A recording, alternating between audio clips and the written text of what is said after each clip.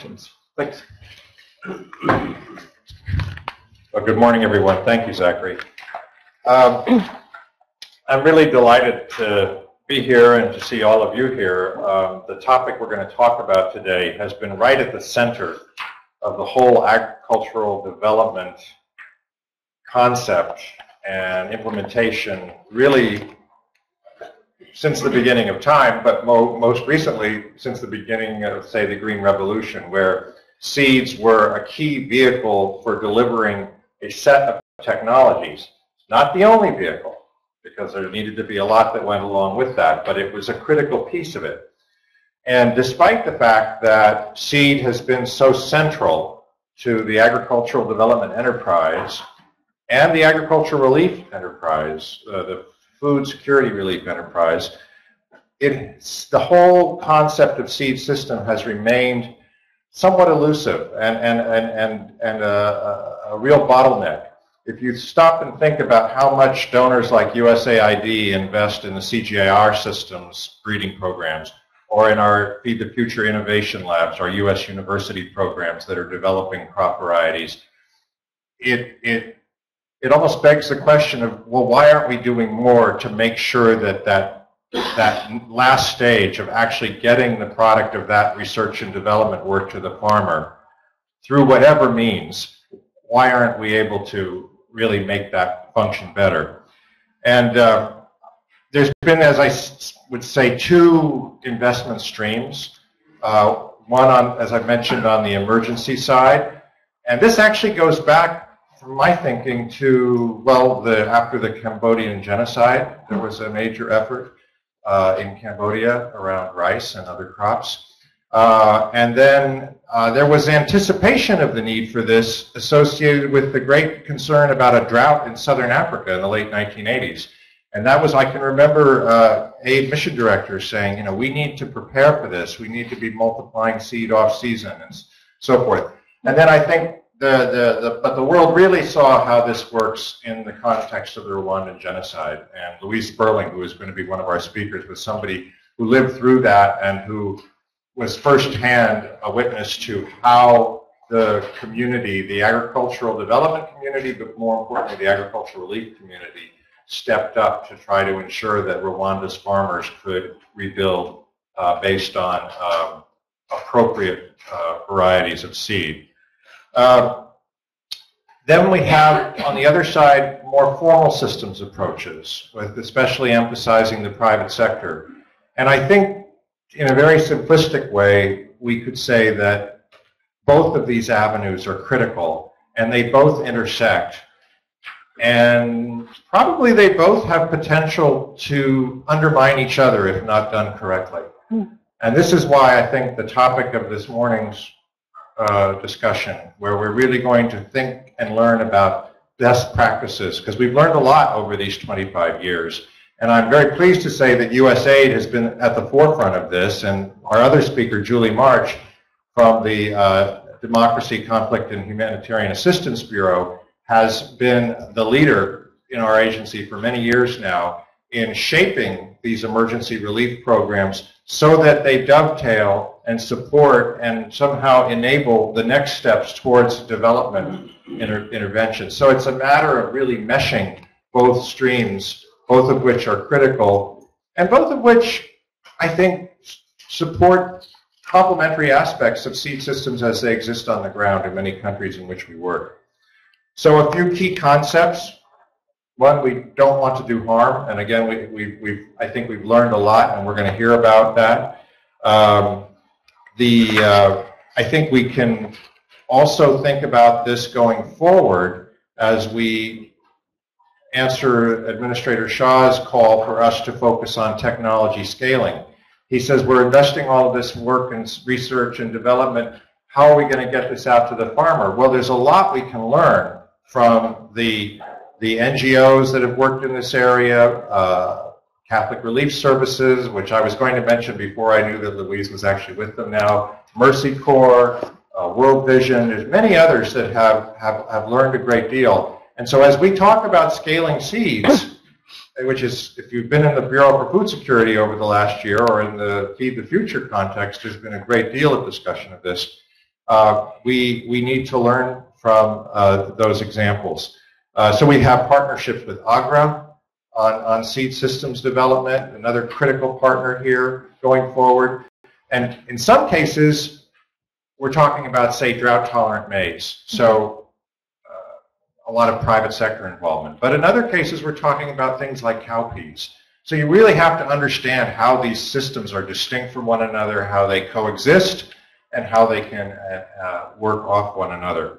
Finally, I wanted to also just flag, in terms of that more formal approach, the work that our colleague from the Markets, Partnerships, and Innovation Office in the Bureau of Food Security, Mark Heisinga, is doing on that side, and also the policy dimension, which our policy team and Dave Atwood, who is with us this morning, is also bringing. So it's a matter of pulling together these pieces.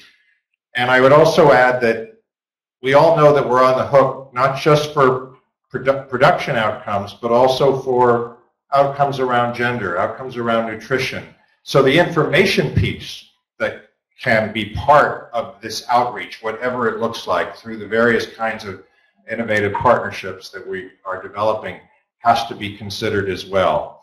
So again, it's just a real pleasure to have both Louise and Julie here this morning.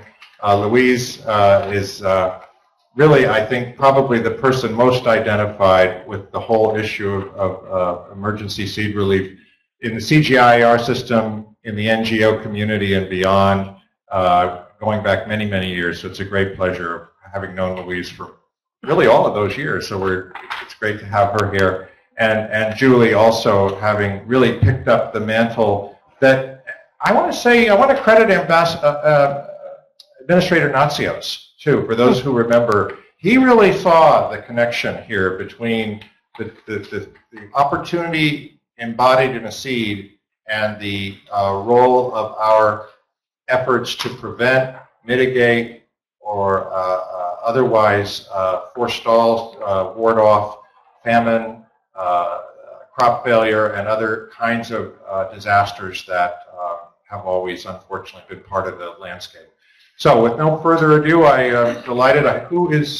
Julie is speaking first. Thanks. So I'll turn it over to you, Julie. Thank you. Okay. Many thanks for that thoughtful introduction, Rob, and special thanks to everybody coming out this morning. It's nice to see some new faces and old faces as well. And thank you as well to KDAD and AgriLinks for doing all the logistics for this process. Excuse me. Today our topic is one that, as Rob mentioned, I've been thinking about and watching evolve over the past decade. Changing agricultural aid by better understanding farmer seed systems. Something that is important to those of us on the emergency side as well as the development side. By designing better programs and strategies as a result of this understanding, we can really start to benefit all parts of global agricultural programming, from relief to development. So we're fortunate today to have Louise Sperling with us. As Rob mentioned, she's been in this challenge with us for the past decade at least, and was there well before we got here. And between the two of us, we plan to cover the following key points. And at the end, we hope this stimulates a very lively discussion. We want to hear your thoughts on this and feedback as well.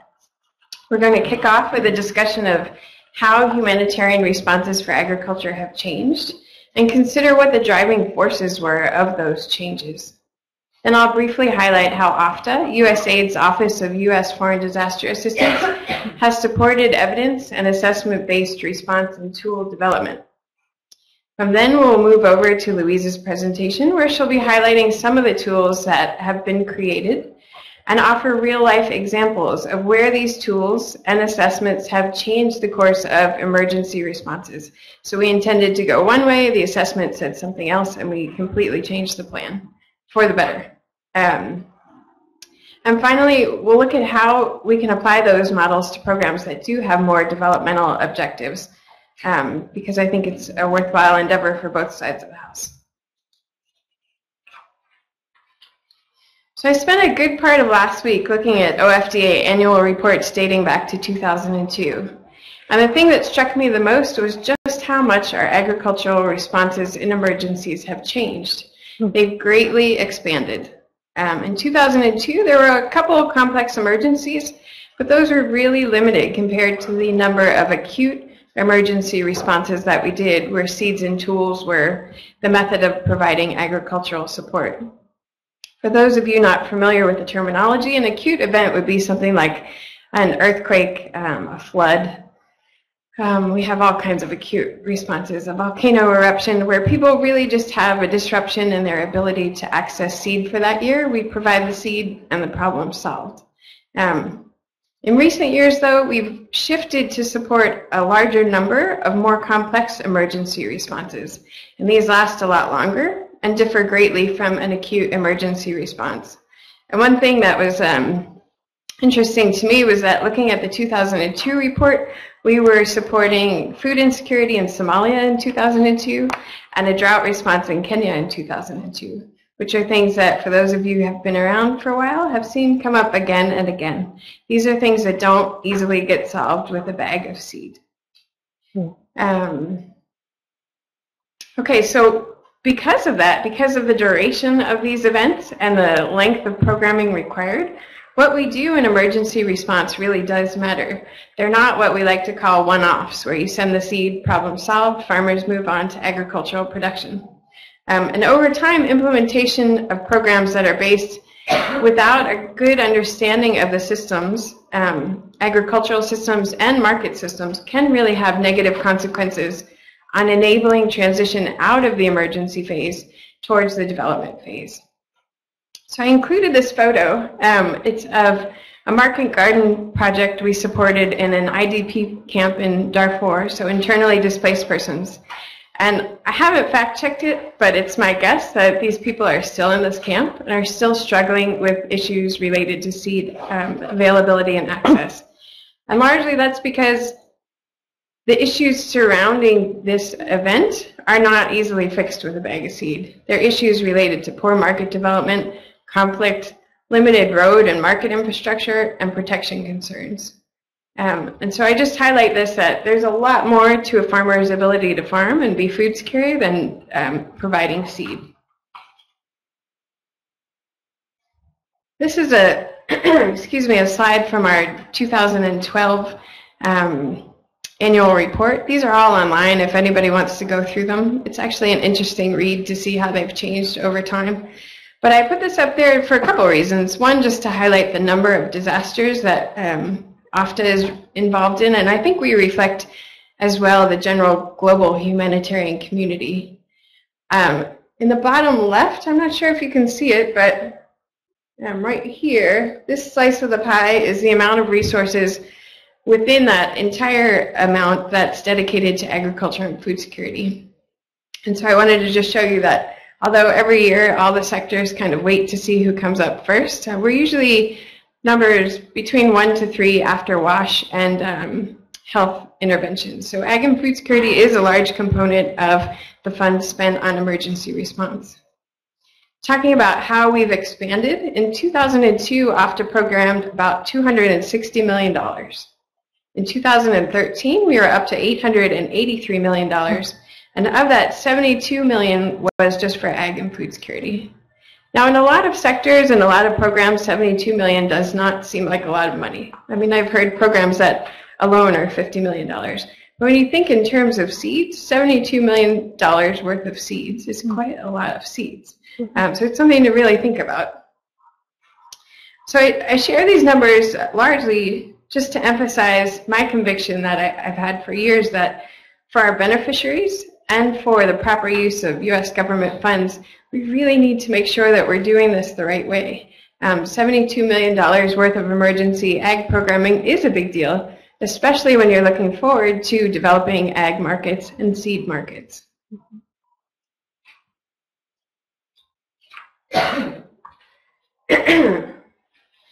So with this general understanding that there's a great potential to get things wrong, and there's a great potential to repeat these wrongdoings year after year in emergencies that just don't seem to go away, The global humanitarian community for about a decade has been talking about the need for better evaluation and better tools for evaluation of seed programs.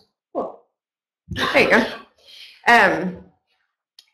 People that have been talking include our NGO partners, U.S. government, other donors, FAO, all the UN organizations as well have been quite involved in this discussion. And the discussions center around a couple main questions. The first is, was seed need accurately described with the tools in use? For a long time, the tools being used to assess seed need weren't specific to tools, but really looked at agricultural production or household food security. And the second question that we've been pondering for a long time is whether seed was the actual cure for the real problem. So was throwing a bag of seed going to solve the problem, or was it a chronic issue? As I mentioned in Darfur, is it related to poor market infrastructure, poor road access, and a whole host of other issues? Without understanding the root of the problem, I feel that it's virtually impossible to treat and solve the problem. So a lot of people that have known me for a long time have been, I think, amazed at how excited and frustrated I can get about seeds. Because they say, what's the big deal? It's just seeds, right? And then they see me start to use hands and get all flustered. But the real question is, are we doing no harm with our interventions? And that's a key point for us as humanitarians and thinking long-term.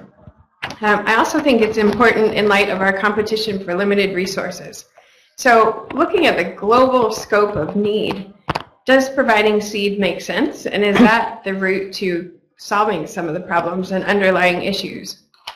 There's also the age-old concern over dependency and creating dependency within our beneficiary population by providing free goods to farmers. So for a long time, the standard methodology of seed provision was direct seed distribution without a lot of thought given to farmer preference, market development, different varieties. And so my next point, the big concern is, are we limiting access to new varieties? And I put that in there because the old model of providing seed was a one-size-fits-all. This is what you get. Farmers didn't have a lot of say. Fortunately, we know better now, and I think our partners are doing a lot better in being creative about the ways we address seed distribution. But there is the concern that we're not letting farmers make the choice by providing free seed. And we also have the potential to disrupt local markets, both informal and commercial. And finally, ag interventions that aren't based on an understanding of the system can really limit farmers' own capacity to manage their risk and to reduce their risk of shock and to adapt to the changing environmental and market conditions. So when a farmer has access to a thriving seed market, they have the ability to make decisions that can change how they respond to chronic and acute events.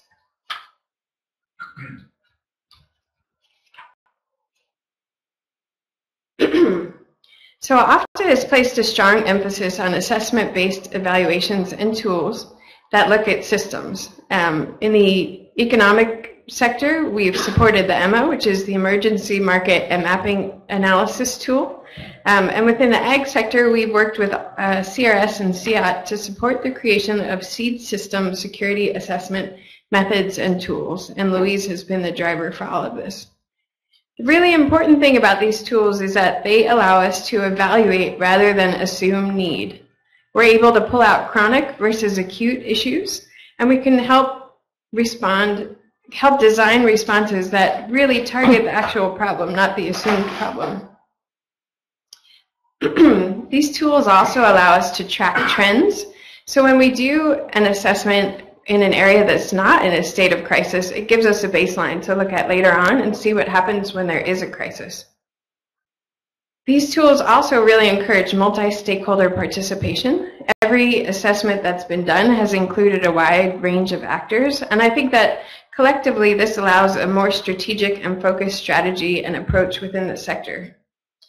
And finally, ensuring that emergency activities support rather than undermine markets. allows us to increase the likelihood that transitioning to market-based activities is more likely to be sustainable and have a greater shot at happening. And then just to end, I want to share with you something that Louise will also talk about, but this is a site that holds all of the assessment tools that have been developed. It's a wealth of information. There are all of the past assessments that have been done, some guidance briefs for practitioners and people who are just interested in seed, and I hope you'll all visit it and take a look at it. So thank you.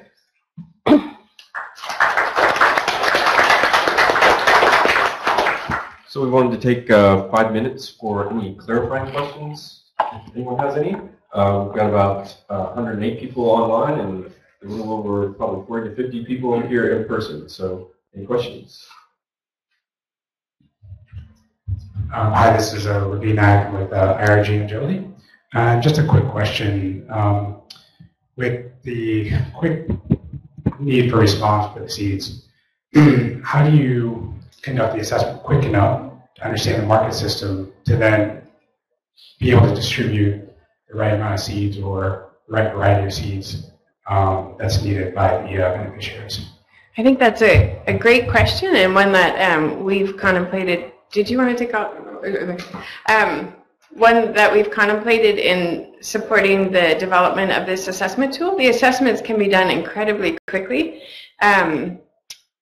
They're real time. There's capacity to generate data on the spot, and that helps shape the direction that the interventions will go. So they're actually not very cumbersome in terms of turnaround. We're talking a week or less. And if it's a real sudden onset, we're able to adapt to that. My name is Diane DiBernardo. I'm a nutrition advisor in the Bureau for Food Security, and I used to work with Julie at OPTA. I was curious, in the development side, we've been looking more and more at also responding to nutrition security through agriculture. I know the context in emergencies is quite different, but do you think there are opportunities to do that, especially during a more acute emergency, to actually address nutrient density as well as food security more broadly? Thanks. Absolutely. That's a great question and something that we have been thinking about and Louise is also working on. I think there are tons of opportunities to look at providing a greater diversity of seeds when we respond, which will then, paired with nutrition education, hopefully lead to greater dietary diversity, better nutrient density. So it's definitely something we're moving towards. And to do production just for the sake of production doesn't really get us anywhere. So both income generation and nutrition improvement have been two streams of thought for us on this. Any other clarifying questions? If not, we'll move on to Louise.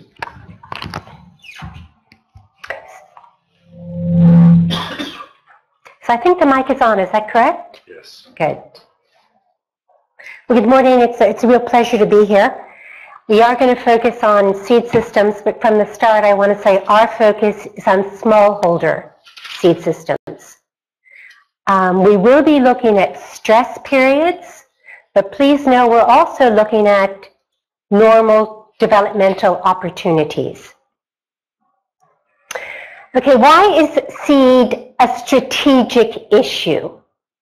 And it's not an end-of-the-line issue. Okay, why do we have to think about seed right now? Well, first, seed is the entry point for vulnerable populations just after disaster. This data has been kindly shared by FAO. What you see in a 6-year period from 1997 to 2003 is that FAO in the emergency side increased their portfolio 7-fold.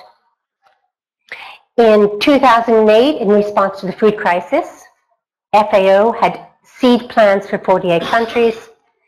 These are the most recent figures from FAO. It's not all seed, but a good chunk is, and it's 750 million US. So seed and the vulnerable are also linked, often linked. Oops, there you go. Second, I don't know if you know about seed and commercial development, how big it really is. These are the latest figures, 2014. The commercial seed sector is $45 billion a year.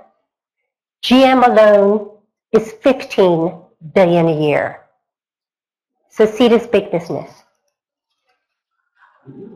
Finally, seed is the vehicle for new varieties. Anyone in plant breeding, anyone in agricultural development, if you don't have seed systems, your varieties don't go out. Now, across Africa, seed systems move varieties, especially for maize, for horticultural seed, sometimes for groundnut, but not much else.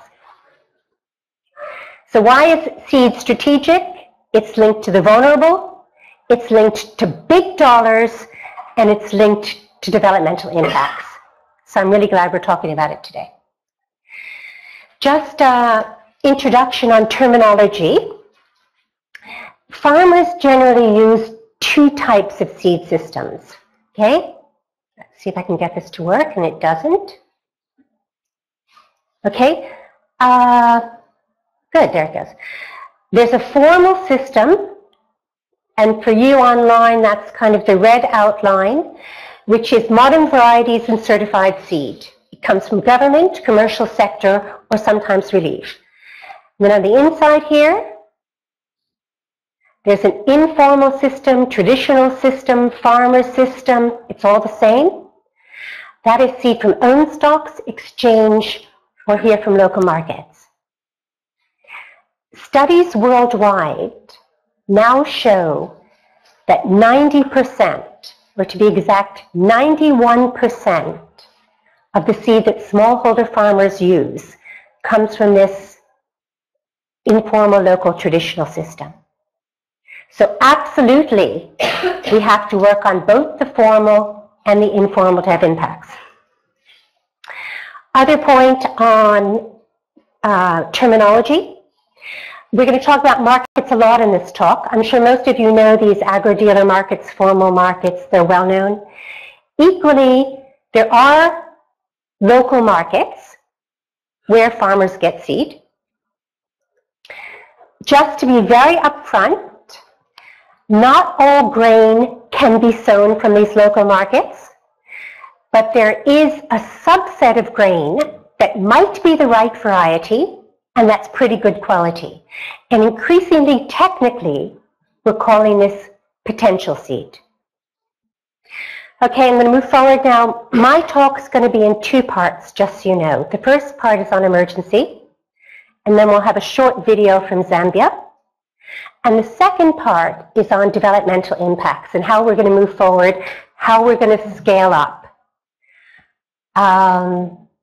It's a real opportunity to be able to talk about emergency and development in one talk. And increasingly, I hope we do that in action. So this is a great opportunity today, and it's very unusual. Okay, what happens to seed systems during disaster? We have a body of evidence, empirical studies that dates about 20 years. I'm just going to give a few examples. This is Rwanda. Rob talked a bit about Rwanda and the genocide. As you know, the genocide hit right in the middle of the growing season. 2 million people were on the move. 30 different agencies were giving seed in a country the size of Switzerland or Vermont. Where did the seed come that farmers actually sowed? I mean, some real surprises. So what you see, and this is a few months after the genocide, the first column, 45% came from own stocks, a quarter came from the market, a bit over a quarter came from relief aid. You know what? I'm just going to stand here. Okay, the second season after the genocide, 40% from own stock, a half from market, so over 90% from local channels, even though aid was being given. Now, this didn't mean that farmers didn't have problems. And this is a huge sample size for disaster. You see, it's 883. So we asked farmers, okay, you have seed, but have you lost key varieties? Most of them said no. A third said yes. But they said, listen, you're asking the wrong question. We've lost varieties, but we know where they are. They're available. The problem is not availability, the problem is money. The problem is our neighbors won't share them. Second disaster, new crop, new disaster, new country. This is a drought in Kenya. Rob also anticipated this. 1997, the government is giving hybrid maize. Where did the maize come from that farmers actually sowed? Okay, 50% here came from the market, 30% came from local stocks. Seed aid had a minimal presence. Haiti, new country, new disaster. I suspect that many of you were involved in Haiti, and this one we've done across crops, okay? So this is a wide range of crops. Where did the seed come that farmers sowed? In Haiti, 75% from markets. This is our seed aid, 4%. Okay, so from a large number of cases, and we have many, many cases, we're getting, gosh, a general set of scientific findings. Local systems are relatively durable. It's surprising us. The common problem for farmers is access. It's not availability. And for some crops, local grain markets are the core of stability. Here we also look long term. You know, we're not stopgap people. This is an example from Kenya. We followed seed acquisition 10 seasons in a row. So 1992 to 97, that's 9 seasons. 10 seasons. What you see in 10 seasons is that they're farmers who have received seed 10 times. So we're treating the problem as acute. Give seed, give seed, give seed, give seed. When indeed the problem is chronic. Poor soils, disease buildup, very little land. So this observation that we're giving an acute response in a chronic context is having us to rethink about seed security. And in a normal time, this is the seed security threshold. In a normal time, and this is a normal, there's a part of the population that is seed secure. And then there's a fairly small part, mainly the very poor, who are in insecurity. In a crisis, two things happen. First, the whole line goes down. People are stressed.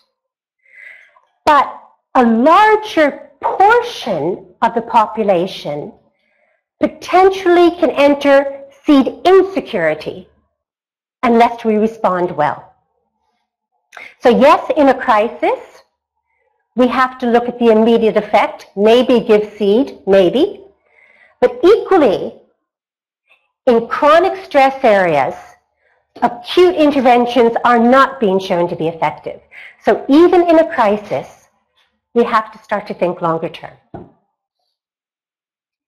Now, despite this, this is our current practice. There are many countries, many in Africa, in which we're giving seed again and again. I think Burundi, it's 28 seasons in a row. Julie mentioned in DRC, it's now 10 seasons in a row. I think Ethiopia has the record 34 years straight. Okay, seed security, matching response to specific problems. Thinking about disasters has helped us to conceptualize a framework, and this very much parallels the food security framework. Seed has to be available. That is, there has to be sufficient quantity of seed of appropriate crops available within proximity. Seed has to be accessible. People have to have adequate income to get it. And seed has to be of the right quality. And for seed, there are two aspects of quality that are important. It has to be healthy, and the variety has to be adapted. Okay. Super easy framework. But how does the framework guide our response? And start to think about the ranges of response. And I think this framework is just as important for developmental seed sector development as it is for emergency. So if seed is not available in the short term, we give seed. But this rarely happens. If seed is not available in the long term, I think farmers should leave farming. It means it's an unsustainable system. Here the problem is only with new varieties. Okay, if farmers don't have access in the short term, you give them vouchers and cash. But if farmers have access problems again and again, you don't do vouchers and vouchers and vouchers and vouchers. You move to income generation, agro-enterprise, value chains. Okay, if seed is of poor quality, if that's the problem you find, well, you can do things in the short term. You know, you can give high quality seed stopgap. But the real thrust has to be on long-term enhancing of quality with seed companies, on-farm, local markets. Then, of course, if you don't have the right varieties in the short term, not much you can do, but in the long term, you work on breeding. Okay, so depending on the seed problem, there are different kinds of responses. But equally, what we're finding is that you have to have a goal for seed sector development. And not all the goals are the same. So is your goal for commercial crops? Is your goal to move a basket of crops?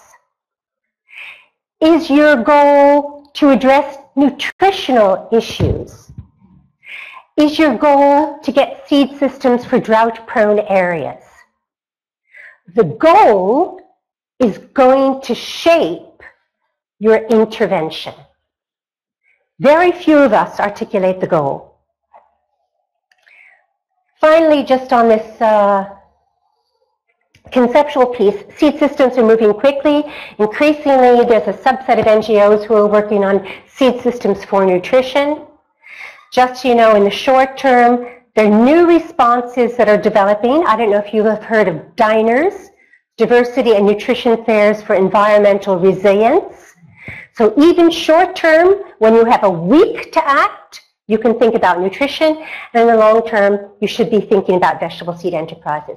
And once again, oops, OFDA is taking the lead, and we've just issued a set of technical briefs on vegetable seed in crisis, vegetable seed in chronic stress. Okay, moving forward, seed security. Food security and seed security have only recently been distinguished. Now, they are related, but they're not the same. So look at these phrases here. Think about your own experience. Households can have enough seed to sow a plot, but little to eat. Is that true? Great, it's true. Okay?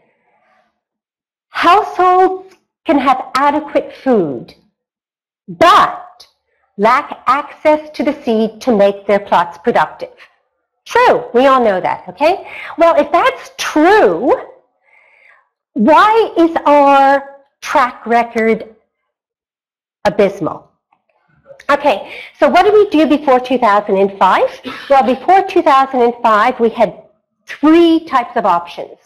We did no assessment, and we gave seed. We, second, sometimes did food need, and then we assumed seed need. No one's ever done that in this room? No. Third, there was a production drop, and we assumed seed need. So for much of our history of doing aid, assumptions, not facts, have been guiding our response. And I just want to take this third one here on production drop. and show you why it's wrong. Now, I don't know if there are agronomists in the room, any agronomist in this room. My colleagues here can do this on the back of an envelope. But these are some basic agronomic facts for a place in Ethiopia, which is a drought-prone zone. Okay? In Yeso, which is near Harare, farmers have 3/4 of a hectare. Sorghum, to sow that sorghum, they need 11 to 12 kilos. In a good year, they'll get 1,600 kilos. In a bad year, they get 260 kilos. Okay, so 11 to 12 kilos. In a bad year, you get 260 kilos. You only need 5% of your harvest for seed. Right? So you can have a food problem, but you need a minimal part of your harvest for seed. So a production shortfall is not equal to a seed shortfall. Any of you who get a drought proposal and someone tells you you need seed, make them do the calculations. Okay. Methods for seed system security assessment. It's OFDA and it's USAID together who have really been the pioneers in funding these assessments. So thank you. And much of this work has been done in the last 5 years, so it's relatively new. In a seed system security assessment, let's be very clear, we're not calculating seed needs. Okay? When you calculate seed needs, you always need seed. What we're doing is we're looking at the functioning of seed systems, we're assessing if there's a problem, and then we're matching the problem to the response. And I want to show you again, in this method we can look at acute problems and chronic problems, but we're also using it to look at developmental opportunities. Here again, this diagram, what seed systems look like. This is what we're looking at, all the components. But also to get practical, seed systems, the importance of seed systems differ by crop. This is just a theoretical example from East Africa. What you see for beans, generally the two channels which are important are home stocks and local markets. For cassava, it's different channels that are important. Social networks, own stocks. Now what this means is if there's a crisis and local markets break down, beans are affected, but cassava is affected. If commercial markets break down, maize is affected, but to be honest, beans and cassava might not be affected. So how do we think about stress and which channels are going to be affected? It's not that hard, but it takes some understanding of seed systems. Okay, we've done in the last 4 years these seed system security assessments in a range of countries, mostly in Africa. In addition, in Timor-Leste and Haiti. Just so you know, many of these sites are repeated stress. South Sudan, Eastern Kenya, Eastern DRC, Southern Malawi, even Northern Mali. These are places that we're intervening again and again. So we can use these baselines to shape our current response. So these aren't just quick inventories, these are also baselines. Let me just give you a quick example how one of these assessments changed practice. We're looking at practice for both emergency and recovery and also for chronic stress. Okay, this is Zimbabwe 2009. I don't know if on the web anyone was here in 2009 Zimbabwe, but it was really very unique. So we were on the ground, field teams, many different field teams. Okay, in 2008, the international community gave $150 million of seed and fertilizer, mostly maize. 2009, we're in the field, and the same plans are being projected, $150 million of hybrid maize, mostly, and seed. Now the rationale, it made sense, I guess. The rationale is that the currency at that point in time was worthless. And there had been a bit of a drought before. So there was this assumption, high stress, no seed. And just for the fun, I don't know if we've ever remembered, the guys remember the 50 trillion to dollar Zimbabwe note. The currency really was worthless. What did we find on the ground? Well, the harvest had been fairly good. There was a 160% over the other season prior. Social networks were strong. 40%, 18 to 40%, 38% was coming from social networks. You know, even though there was no formal currency, there was an incredible alternative market for hybrid maize. Specialized seed producers had surpluses, and agro dealers were just opening up. Okay, lots of seed. So the real problem was that there was no currency circulating, there was low purchasing power. The direct aid, which was being proposed, $150 million, was not only not needed, but it was going to damage the functioning channels. It was going to damage the opening of the agro-dealers. So basically, the donors very quickly moved to voucher market subsidies and tools. Market and subsidy tools. And I want to say that the US in particular very quickly changed course. And then the EU came in and others followed. But it just takes one courageous donor to say, okay, this doesn't make sense, let's change course. Okay, all these tools, Julia's mentioned this is on this new site. I want to highlight that the action plans are there, but also they're state-of-the-art, I would say, thinking pieces by many people about relationships between seed security, integrated seed systems, how to move new varieties. So you can use this website, yes, for emergency, yes, for chronic stress, yes, for development, but also for academic purposes. Okay, it has these briefs. You've seen these. They're in French, English, and Portuguese. It has about 90,000 downloads. You've seen this guide. That's it, lots of resources. So in summary, on the emergency side, what are we learning? And it's really surprising many, many of us. First, seed systems are relatively resilient. Earthquake, drought, flood, genocide, civil war, we're surprised. Access is the main problem. It's rarely availability, but there are select cases which technically we can discuss later. This one's quite important. Seed response has to be tailored to the goal. If you're going for a nutrition response, it's not the same as moving commercial maize. It's a different seed system approach.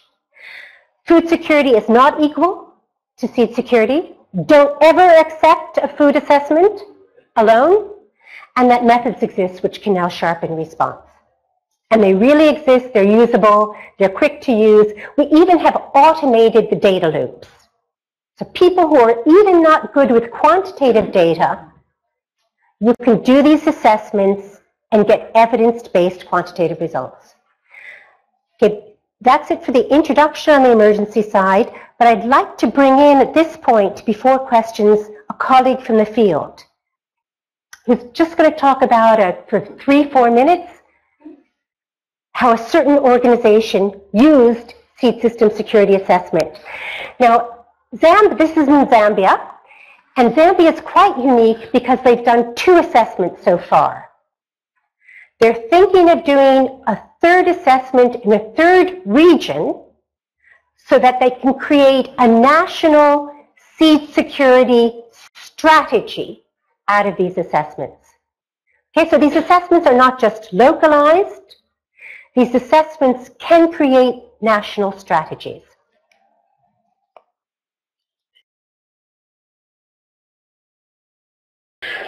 And I work for CRS as a senior technical advisor for agriculture. I'm based in our Southern Africa regional office in Zambia.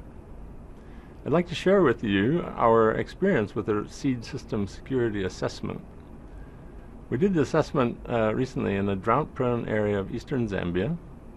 The area has an average rainfall of about 500 millimeters a year, and its typical production system is just maize after maize. Human stunting rates in the area are around 45%, which is really high. So it's an area with high stress and repeated stress. We did the assessment because our partners have been giving different kinds of aid in this area for years, and honestly, they've been doing it again and again. Direct seed distributions have been particularly common, and we decided it would be better to take a step back to try and understand the root causes of the problem in addition to the periodic emergency constraints that occur. We also needed to focus specifically on seed security so that we could develop refined responses to the problems. In regards to the process for implementing the seed system security assessment, it was relatively fast. It just took only 2 weeks from initial training to formal public feedback sessions, and it only took 3 to 4 days per site. So this meant that even busy professionals could join us, and so, for example, we had the head of a seed certification service who participated. We looked at all the different seed systems that farmers used to see if they were functioning well. And these included their own stocks, stocks from agro-dealers, and even seed from local markets.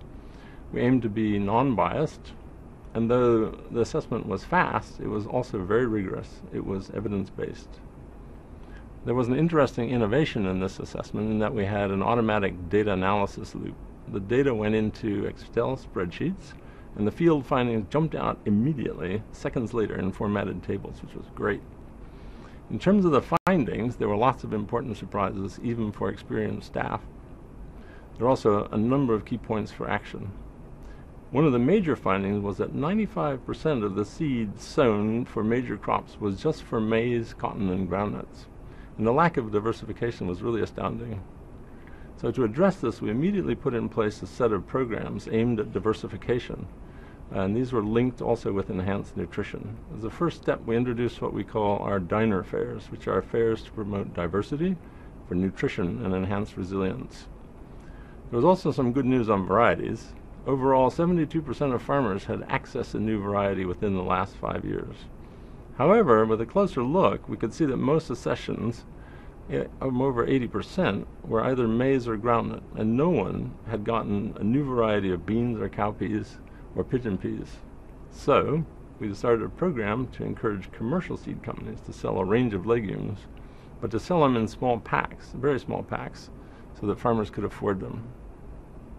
The programming in the area continues to be influenced by the seed system security assessment. In October of this year, 2014, a meeting has been called in the provincial capital to discuss the problem of groundnut seed supply, and starting with the lack of foundation seed for seed production. Addressing this lack of foundation seed had emerged as one of our key recommendations from the assessment. So the seed system security assessment was quick, but it was smart, and practically it really broadened our seed sector program options. It was all very worthwhile, it was very important, and very useful.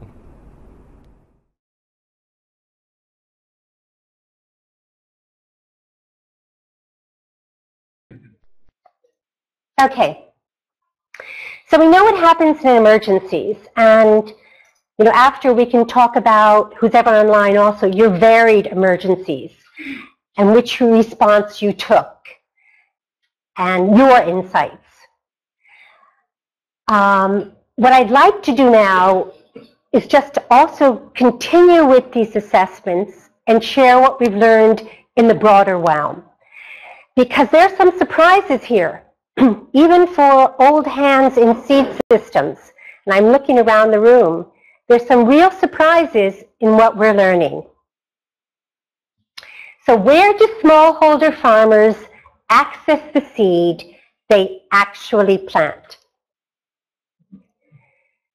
Thanks to USAID, we now have the largest data set in the world on seed systems.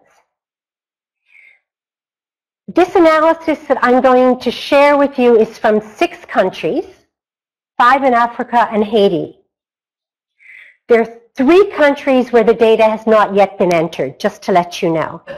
But this data set right now is 10,120 observations, all collected in the same way, but by 25 or more different partners. So rigorous, but we think totally non-biased. Where does the seed come that farmers plant? Well, real surprise, 51% comes from the local markets. A third comes from home save seed. And this really challenges the stereotype that farmers, no matter what, save their seed. They save their seed, but not to the degree we thought. Then I want you to look here at this 2%. This 2% is formal sector and agro-dealers. This 2% is where we've been investing for the last 30 years. This is the same data, but across countries. So we've just disaggregated it. Just to say we have a lot of data here, we'll soon be publishing it. This is just a snapshot. And I particularly want to thank my colleague at University of East Anglia, Sean Maguire, who's managing these data sets. So what you see is the same trends across countries. Local markets and own stocks are most important. In Haiti is an outlier for absolutely everything. But Haiti, 75% comes from local markets, which is very scary. Zimbabwe, this is the currency breakdown, so local markets were not as functional. Listen, in all these slides, there are scary things and there are positive things. So just look at them closely. Just to be clear about seed in local markets, these are the 30 types of crops we found so far. It's legumes, it's maize, it's the cereals, millet, sorghum, it's the vegetatively propagated crops, it's the vegetable seed. It's an array. For those of you who are interested in resilience and giving farmers access to a large range of crops, you might want to think harder about local markets. This is the same filter by legumes. And again, look at the size of the data set. So legumes, by that we mean cowpea, pigeon pea, groundnut, bambara, beans. Legumes are the core of nutrition for many smallholder households. I don't want to say legumes are the meat because there are people who don't eat meat, but legumes are the protein. What you see in this data set is that across the board, 30 to 80% of the legumes are accessed from markets. If you're interested in nutrition, if you're doing a nutritional project, if you're interested in health, we have to get these local markets to work. Now, we have looked at maize. Maize is incredibly important, particularly in Africa. And what we did to try to get the best insight is we focused on the two countries which are most maize-centered. Okay? Then we focused on the two countries where the agro-dealers and the formal sector works best. What does this diagram show us? Well, both local markets and agro-dealers are important. Local markets more so. Local markets providing for smallholders 30%, agro-dealers providing 25%. Both good. But when we started to look at gender, there's something to be discussed. Local markets are much more used by women. Agro-dealers are much more used by male-headed households. Something to think about. We've looked at wealth and use of channels. We've used land area as a proxy for wealth. It's not perfect, but it partially works. What you see is that this is conceptual. The lower the land area, the higher the use of markets. As land area goes up, own stocks become more important. And then here, these are actual figures. We're very data-driven. So just to show you the smallest land holdings, less than a hectare, half a hectare, 54% reliance on local markets. Bigger land holdings, 18%. So it goes down as it goes up. Okay. The last slide I'm going to show you just today, this is how do farmers get new varieties. This is a shocker. Okay? It's a fairly large, right? 68% of the accessions, the way farmers got new varieties was NGO or government assistance. once-off, free, non-sustainable, non-repetitive.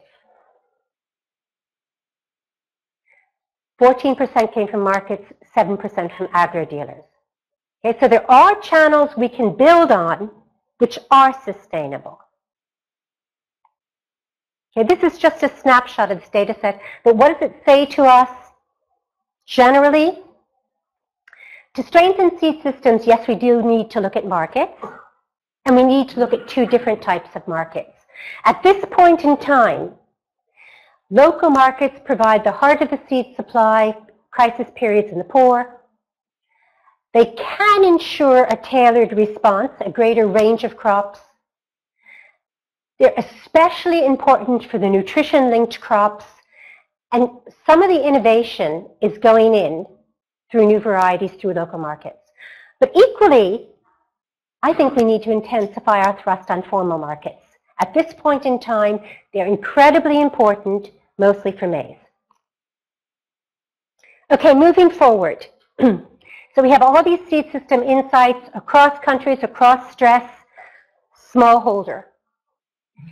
What are the impact points for intervention? What are the impact points by which we can now scale? We do have some experience. I want to say this is not business as usual. Business as usual has not gotten us far enough or fast enough. Okay, I'm going to suggest my teams, very big teams, 5 action points. Okay, agro-dealers are important. We know agro-dealers are important, but the geographic proximity of agro-dealers is really something to be remarked. This is a GIS map from Kenya. It's a place called Nzawe. What you see is that only 23% of farmers are in 1 hour of an agro-dealer outlet. Action point number 1, we have to expand the proximity of agro-dealer networks, of agro-dealer outlets. There are many ways to do that. How are we going to do that cost effectively? Point number 2, think beyond agro-dealers. Let us go where farmers go. Let us go where farmers get seed. 2 models that are being tested in many places is to license mom and pop stores to sell seed. So those stores that sell kerosene, sugar, Fanta, chewing tobacco.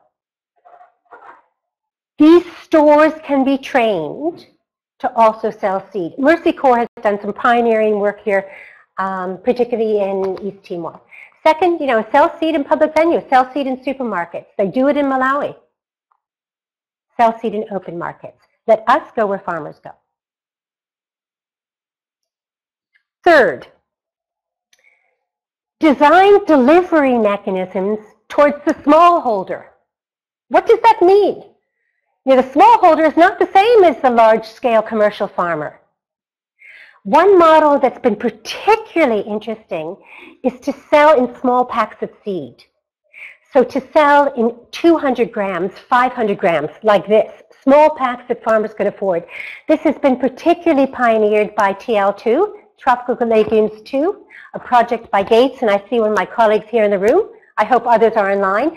But a single project in a single year sold in 2012 950 packets of seed.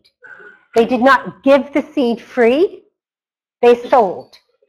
6 crops, 13 countries. I know that the USAID administrator has also endorsed this kind of approach. So what does design mean for the smallholder? Fourth, we need much better information systems and strategic information systems. We now have mobile phones and texts. How are we going to empower smallholder farmers to have choice, to know what varieties are where, what seed sources where, and how they can feed back? So any of you who are doing seed projects, factor in as an output strategic information component. Finally, 5, we invest a lot at the front end. We invest on seed production, seed delivery, familiarization, popularization. We need also now to invest at the back end, help farmers keep the seed they get, keep the varieties they get. This is not a low-level investment. This has to be, in the future, a driving investment. Okay. All these 5 points are already started at some scale. In some cases, they've been scaled up. They are doable in 1 to 3 seasons, so there's no reason to move forward. Okay, final action point. If we're really going to get seed system catalytic change, we're going to have to start to explore new frontiers. You know, the data is just overwhelming. If that many farmers continually access their seed from local markets, we have to leverage the local markets. Traders already move new varieties. How can we systematically link traders to new varieties and new information? Traders already, if given incentives, will sharpen seed quality. They'll keep varieties separate. They'll build storage warehouses. They'll put products on the seed to keep the rats away. How do we engage traders in seed quality management? And finally, traders, of course, are great information sources. They move information much faster than we do. Okay, so the closing slide here. What have we learned from studying seed systems in emergency, in normal times? First, there are many catalytic opportunities which we now can build on. You know, we can expand outlets, we can design delivery for smallholders, we can develop strategic information. Okay? Second point, don't ignore the elephant in the room. The informal sector is this elephant. 91% overall, 51% from markets. We have to think about what to do to improve it.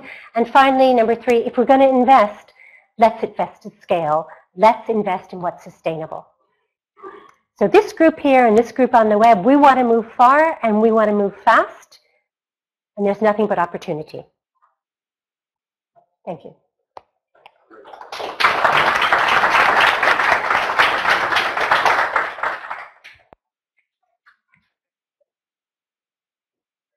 I should turn this off. Well, is this on? Yeah. Thank you you sure? Okay. Thank you very much, Louise, for that really terrific presentation, and also Julie for a really good retrospective on how USAID has been involved in this. I know we're going to have lots of questions, and I want to start it off with just asking Louise a quick clarifying question. Local markets. You emphasize the importance of those. Are people buying potential seed at local markets, or are they buying something that's being sold as seed, or is it being sold as grain, or both? Just a quick clarification question, and then we'll open it up. You know, in some cases, you can get certified seed in local markets, but only in vegetable packs. So what they're buying is potential seed, but you see a price difference. If it's the right variety and it's well sorted, you can get a 10% difference. So they're buying potential seed. Just to be totally fair, in some cases, and traders respond to this price markup. So you will find traders who are moving potential seed. They move from one agroecological region which is adapted to another. And then, of course, there are the cases where farmers buy grain and then they sort it out to make it better seed. So there are different processes going on. Okay, questions? There in the back. Remember to please identify yourself. Okay, Dick Tinsley, Colorado State University, here in D.C. for grandparenting duty. My question is, if most of the maize is planted to market seed, should we be working with hybrids or composite varieties? And if a hybrid variety gets into the local market system, is that not a disservice to the farmers?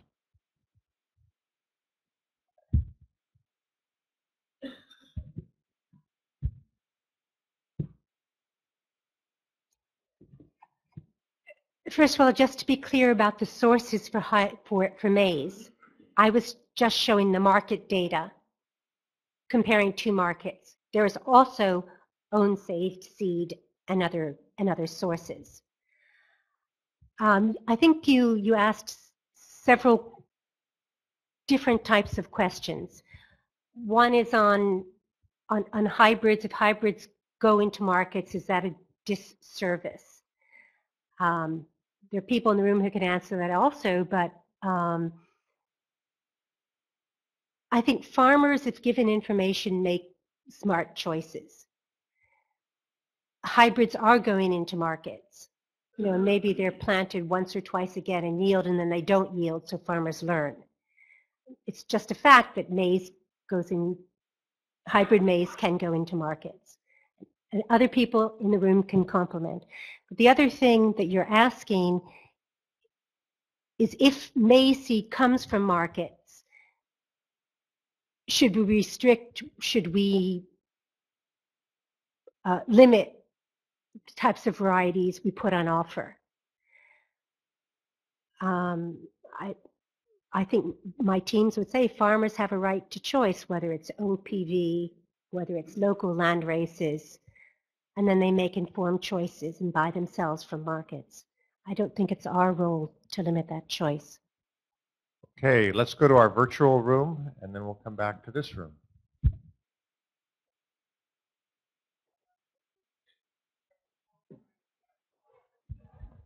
Okay, this should be better. So we've had a very active conversation on our webinar, lots of people talking to each other and asking questions. This was a question that came out a little bit earlier in the presentation, and I think might be directed to you, Julie, but kind of has broader implications.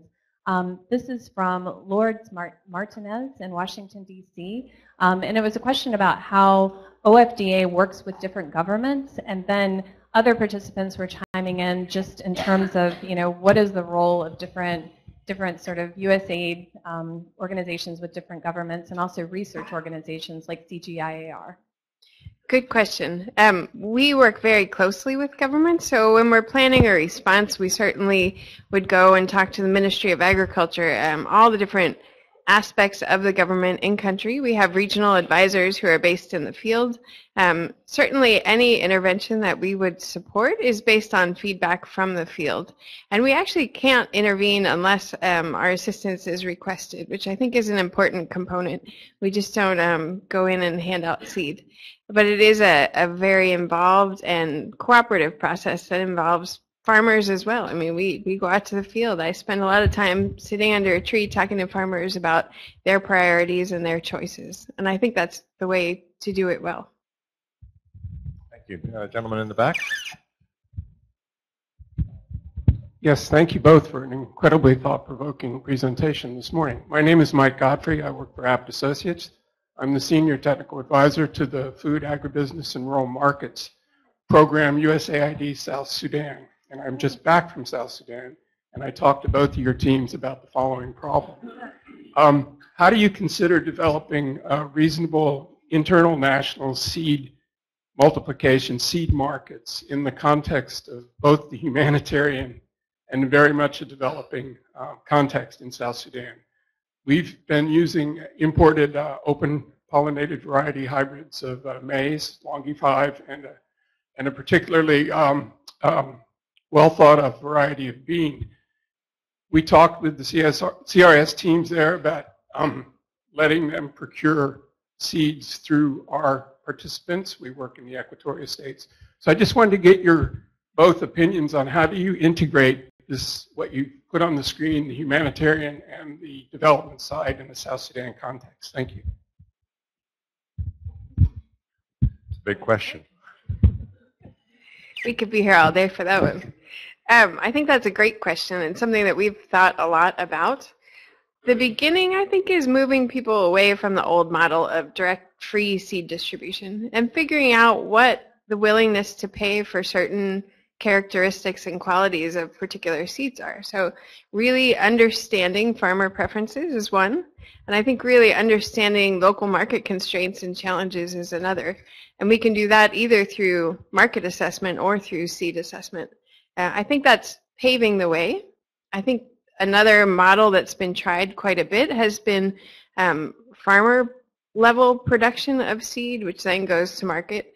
But again, market assessment is a critical component of that. If we're producing just to sell back to the NGOs to distribute for free, we're really not sustainably creating a system. So it's something we certainly haven't figured out yet, but we talk about quite a bit and are looking at all different options and aspects. Okay, let's go back to our virtual room. Great.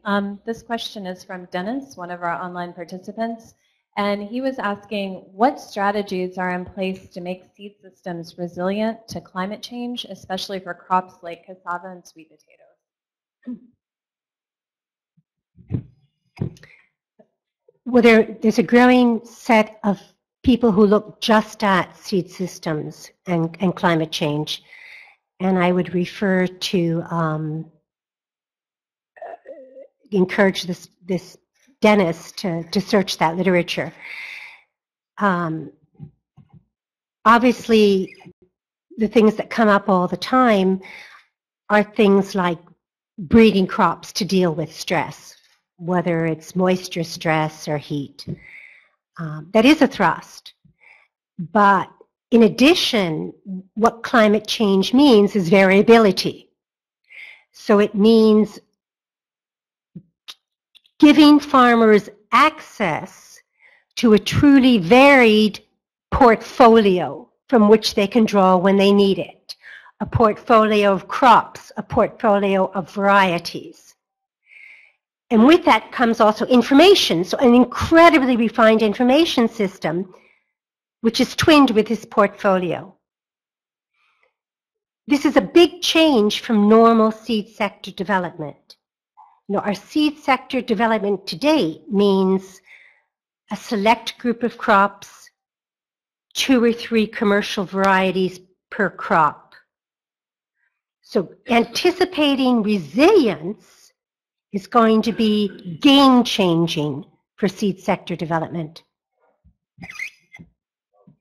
There were some up front here. Just gentlemen.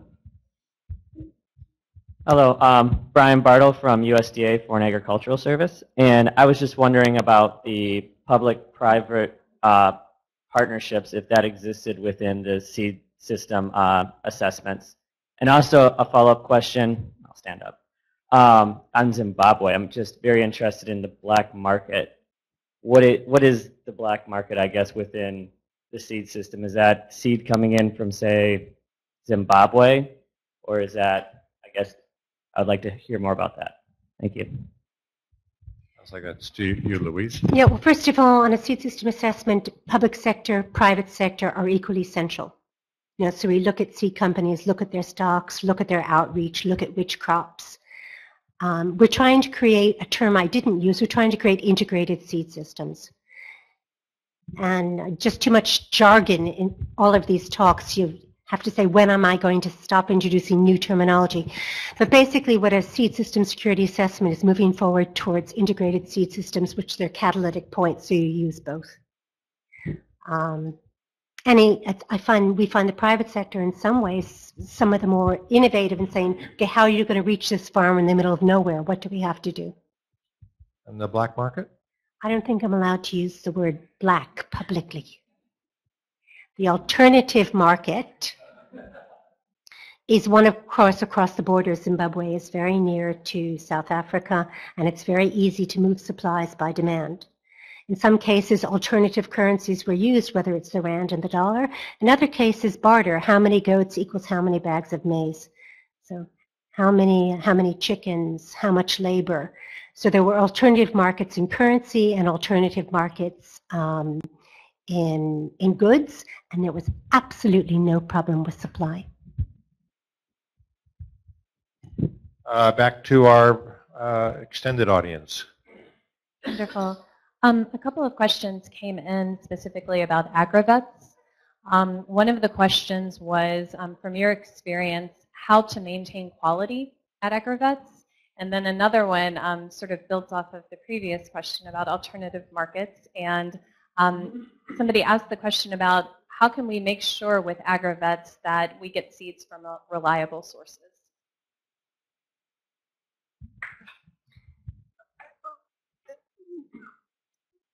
There are some important initiatives looking at just the formal sector and agro-dealers and agro-vets. USAID is funding some important work here. Obviously, AGRA, the Alliance for the Green Revolution in Africa, is focused exclusively on this formal sector. So I would encourage you to look at their work. You know, on their website, training dealers, looking at their placement, looking at their stocks. It's a huge thrust and a very important one. Equally, particularly you know this with maize, or what the Americans call corn, fake seed is a huge problem. So you should know that there are a series of new initiatives, I don't know about USAID, but certainly by the Gates Foundation, just to look at fake seed. How do we start to deal with it? Now, what's interesting to all of us is that fake seed right now has been localized to maize, because that's what's really valuable. So you color it green or pink. But if we start to go in small packs with the legumes, fake seed on a policy level and practical level is going to be another new headache. So let's deal with it now. This is another area where I think information technologies, in terms of barcoding and such, to ensure quality delivery, both in seed and fertilizer, I think people are looking into. Yeah, and just so you know that on barcodes, which Rob mentioned, this isn't a northern paradigm. Even in Mali right now, there are seed experiments selling packs with barcodes. Back in this room, Ahmed Kaplan.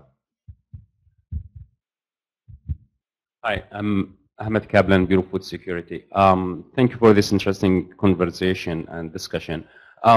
Question for Luis regarding the example that you showed, and I agree with you, I hate assumption as much as you do. But in the example that you showed, you also had several assumptions there when you looked at the bad year when the household produced 460 kilograms and they only need 5% of their seeds to save for the next year. You had the assumption that the amount they produce is enough to feed them and their livestock and others. You have the assumption that they have saved from the year before maybe enough more and they did not sell it to use it for other purposes such as health, education, and others. So just if you are looking at it from the numbers per se, your example is valid, but if you are building in it and testing it, how much they produce, how much they need per household or per person in the household, then your example might not be correct in that we don't need seed. They might still need seed to supplement their feed and to supplement for their agriculture. You're 100% right. These are just thinking tools. And the first cut is that there should be enough seed, but then you have to factor in reality. You know, what is the time between seasons? Is it 2 seasons a year or 1 season a year? Absolutely right. So I've been told we're out of time, but I'm not going to let that stop me from offering a few observations. First of all, I want to just underscore for everybody how important social science has been in this whole endeavor. I think, you know, this is a case, we talk about it, this is a case we really can see it, and it's very important that we build this into our programs, I think across the board, but it's just been so essential to this whole effort. The question of seed system evolution, I think, is really out there, and I think Louise used that term, integrated systems. And you flagged a lot of things. You flagged the quality seed issue. You flagged the opportunity that these systems afford for actually introducing innovations in terms of the genetics, for example, that we're trying to develop. And I see new opportunities and challenges on the horizon. We have a new soy innovation lab, and Dr. Kaplan is managing that. And soy seed has special issues associated with it because it doesn't last very long, and its low quality is a real concern. So again, to really achieve what it is we're trying to achieve by putting smallholders at the center of the soy and livestock revolution in Africa, we really need to solve that seed problem. The scaling issue, I mentioned that at the outset, and Dr. McMurdy is here. He's leading the scaling team in the Office of Agriculture Research and Policy. One of the big efforts we're doing, not just here in Washington, but in our missions as well, is around vegetable seed. So I think, John, we've got to talk, and we've got to make sure we're working with the World Vegetable Center, a long-standing partner, but we need to be talking with Julie and with Louise and other colleagues about how we can try to learn from what they have been looking at on their side of the house. Also, we mentioned information and communication technologies. We have a lead now in the Bureau, Judy Payne, on this whole issue of using communication technologies. I wonder if we don't need to give another thought to that in terms of seeds. And finally, I think this really begs the question this morning of whether we really need to step back, maybe with partners like the Gates Foundation, like the World Bank, and really look hard at how we are going to take advantage of the whole seed system that's out there. From the commercial end, I mean, you heard our speakers emphasize the role of both the commercial and the informal and the connections between them. And I think this is a gap. I'm sorry Mark Heisinga isn't here, because I know Mark has given more thought to this than anybody else in our Bureau, most likely. But I hope as we do this, we can work with you, Julie, and with you, Louise, and with others to really take a look and see, because our missions, and I hope that we have a number of mission colleagues on the line, many of our missions are investing in seed systems now. This is a real change with Feed the Future. For a long time, we didn't have the field-based programs investing in institutions and programs on the ground. Now we do. We also have our regional missions in West Africa and East Africa looking at policy issues around seed systems. So I think the time is ripe, and I hope this is something that we can do as a whole of agency and beyond. And so thanks again to fantastic presentations from our speakers, and thanks for everybody both here in the room and in the virtual world.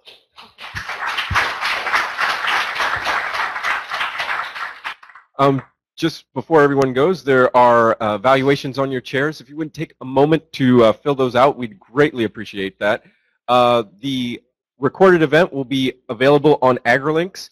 If you registered for the event, we will send you an email letting you know when it goes online. But otherwise, please take a look and check it out. You'll find it there. Thank you again for joining us today, and have an excellent time.